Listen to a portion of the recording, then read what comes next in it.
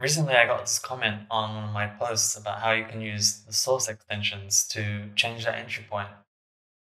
And this could be an interesting way to swap between Storybook and your app. I just wanted to show how this works, and maybe you can try it out if it works for you.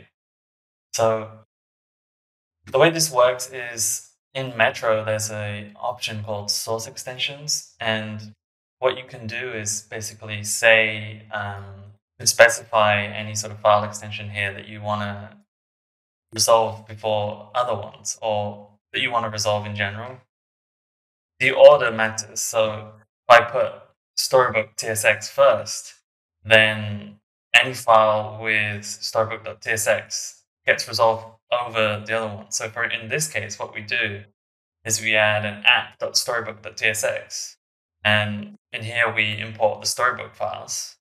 And in app.tsx, we import our application or just export our app code here.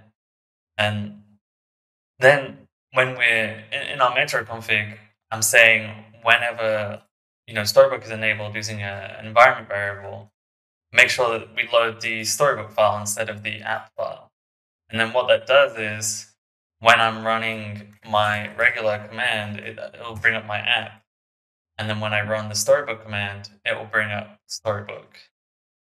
So now if I reload here, it's going to show the app still. And then if I stop and run Storybook, it's going to load the Storybook app. So, and the reason for that is because in the package JSON, I set the environment variable right here to be true. And that's what I'm looking at in the Metro config.